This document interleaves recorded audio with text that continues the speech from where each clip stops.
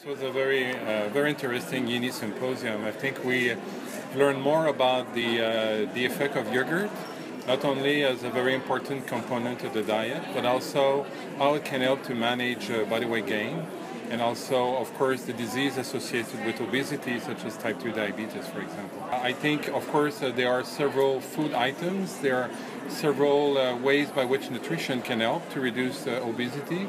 And today, I think we learn again that yogurt is part of a dietary patterns of very good food that can help to prevent weight gain. And we went a little bit further at the YINI symposium trying to understand the mechanism that can be behind this very good effect of yogurt.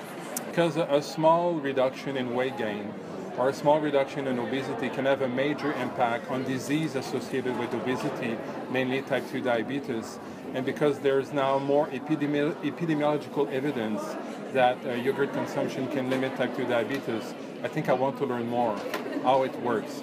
Why do we get less diabetes if we eat yogurt? Is it because we are eating in a better dietary pattern, better nutrition? Is it nutrition quality? Or there's some constituents in yogurt that can explain this wonderful effect of yogurt? We have now, I would say, confirmation by many studies in different groups that there is a weight-reducing effect or weight-preventing effect of yogurt. We have also many publications coming out that are already published, and some coming out that metabolic syndrome and type 2 diabetes, the risk for developing those are reduced in yogurt consumers. And I think these are very important, and again, I think the next step is to understand how it's working, and we need randomized clinical trials, we need more mechanistic studies, but it's very promising.